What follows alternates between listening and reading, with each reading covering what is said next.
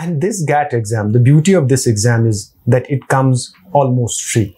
The small amount of money that you have to pay, that the student has to pay, goes into the costing of the book and the conducting of the exams. So what is it that some 100 rupees a year a parent has to pay? Does it mean a charge?